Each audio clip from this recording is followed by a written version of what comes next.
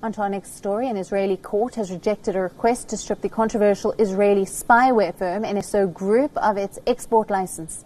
In turn, the international human rights group Amnesty International has sued NSO over the suspected use of technology to target journalists and dissidents worldwide.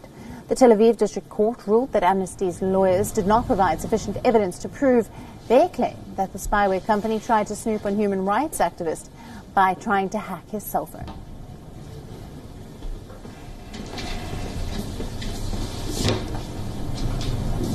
The court determined that there was no evidence at all for any attempt to abuse the system of NSO or to intercept even the phone of Amnesty's activists.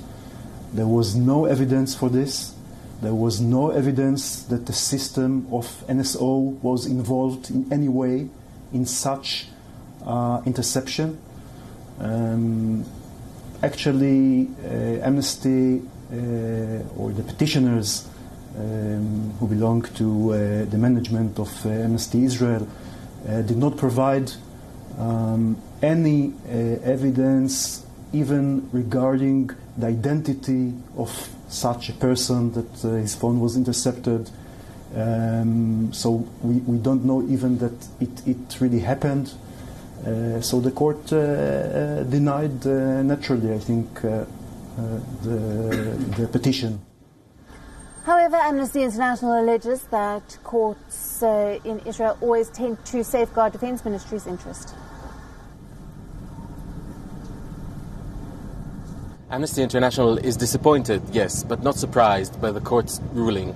It's been a long-standing tradition for the Israeli courts to be a rubber stamp for the Israeli Ministry of Defense, their impunity for Israeli companies that are accomplices for violation of human rights and murderous regimes.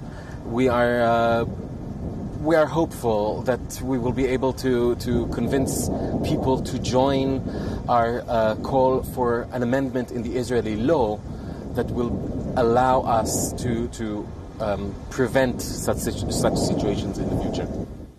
The company has been accused of selling its surveillance software to repressive governments that use it against dissidents. The company built Pegasus, a highly invasive tool that can reportedly switch on a target's cell phone, camera and microphone and access data on it, effectively turning the phone into a pocket spy.